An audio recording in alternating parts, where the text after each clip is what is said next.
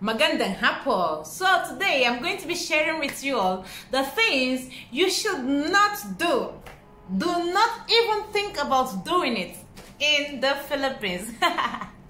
So I'm going to be telling you this as from experience, okay? Number one, when you get to the Philippines and you're about to take a taxi, make sure you ask them, Kuya, how much from here to my location? Except if they have meter.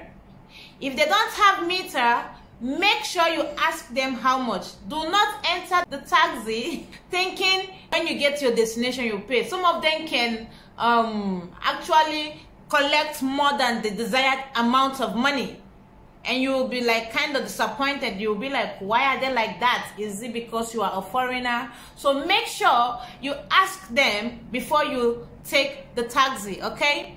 Number two, do not show much of your valuable things, like flashy things, like your jewelries, your rings. Especially in Manila, there are a lot of pocket pickers there.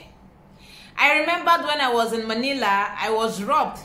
I don't know how it happened. They took my passport. They took my wallet from my bag. I don't know how it happened. It was when I entered the jeepney. I was about to pay the jeepney driver, and then I cannot find my wallet. I'm like, Kuya, I can't find my wallet. I started looking for it. That was when some people said, oh, sorry, ma'am, you've been robbed in Manila. So do not show much of your items. I've seen a guy in my school. My assistant registrar told him to keep his wristwatch because he was putting on a gold wristwatch. She said, keep this away. They will rob you. They're going to steal it from you. And the guy said, no, ma'am, nothing will happen. Nobody will steal it from me. Do you know me? I'm a bad guy in my country. And guess what, guys? The guy came back to our registrar and said, ma'am, oh my God, you were right. They just stole my watch right in front of the school. I don't even know how they did that. So do not show much of your expensive things, okay? Do not give beggars money.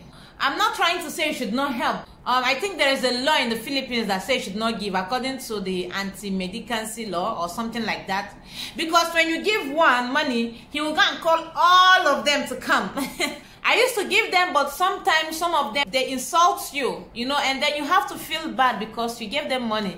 There was a day I gave some beggars money. Maybe they think the money was too small for them. Maybe they were expecting much more from me, but I gave them just little. And they started calling me nigra, nigra, nigra, nigra, pock you, pock, pock, pock. You know, they started saying bad words to me, and I really, really feel bad. That was when I said to myself, okay, I'm not gonna give these people money again.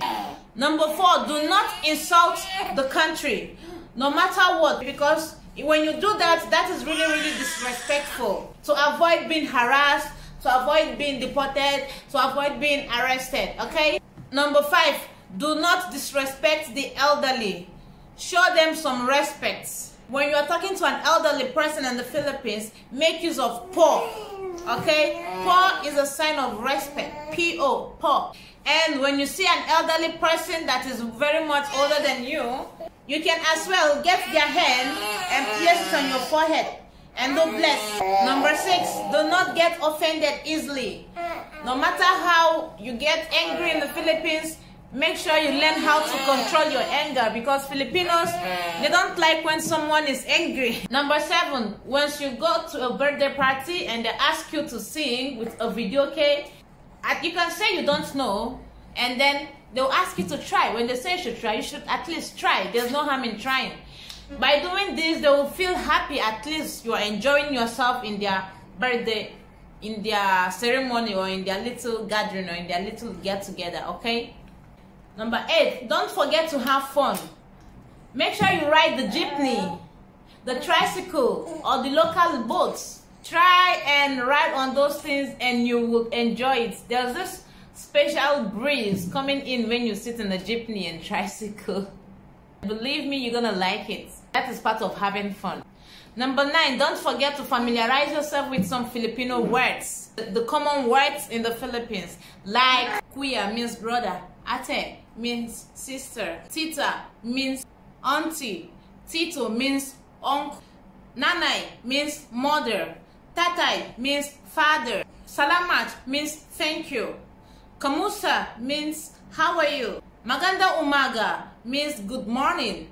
Magandang hapon means good afternoon. Magandang gabi means good evening. Magandang merienda means merienda. Joke lang.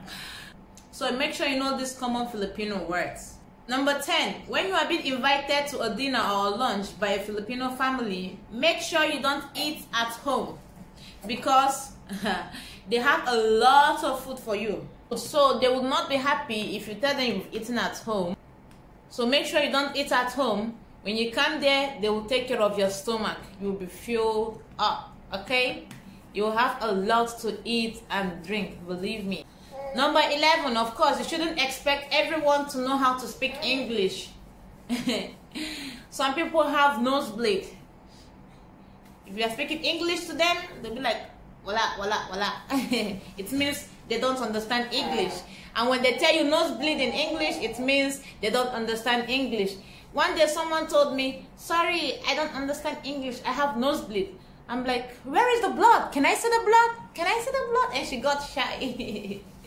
Okay, so when they tell me they don't understand English, or when they tell me they have nosebleed in English, I will tell them, me too, I have nosebleed in Tagalog.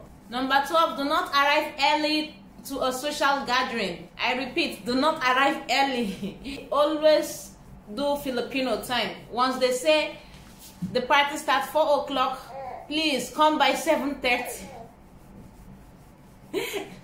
Or you come 10 minutes to dismissal. Okay, because if you go early, you're gonna wait, and then nobody there. Okay, so always come late. Number 13, do not forget to try the Filipino food. When you see Filipino food, try just little. Keep trying. Believe me, they have nice food. You're definitely gonna like all their food. Okay, initially it will not be easy because you're adapting, but as time goes on, you will definitely love their food. So do not forget to try it. Number 14, do not forget to buy pasalubong. Pasalubong is souvenir. When you travel to the Philippines and you're going back to your country or to your friends, make sure you buy pasalubong or souvenir, okay? Do not come back empty hand. When you come to Philippines, there are lots of souvenirs. There are lots of souvenirs there. Believe me, they have, I love Philippines, I love Boracay, I love Palawan, I love El Nido, I love this. So many souvenirs, even in the shirts, even as key holders, the ones I cannot even think of. So make sure you buy, and they are cheap. So get for people, get for your friends, get for your families, okay? Number 15, do not limit your travel to just Manila. There are other places that are more beautiful than Manila. Try, get Google, search around, go explore Manila, explore Philippines, and thank me later. You're gonna definitely enjoy it. I'm telling you this, guys. Okay? Number 16, don't forget to learn their culture. Filipinos, when you come to their country, they'll ask you, do you know how to do this? Do you know how to do that? They know how to make people to learn their culture. Look at me now on my own YouTube channel. I'm promoting Filipinos. That is because it is a positive promotion. It is a positive vibe, guys. Okay? So at least when you get to Philippines, behave like Filipinos a little. Learn their culture. Okay? I hope you find this video interesting.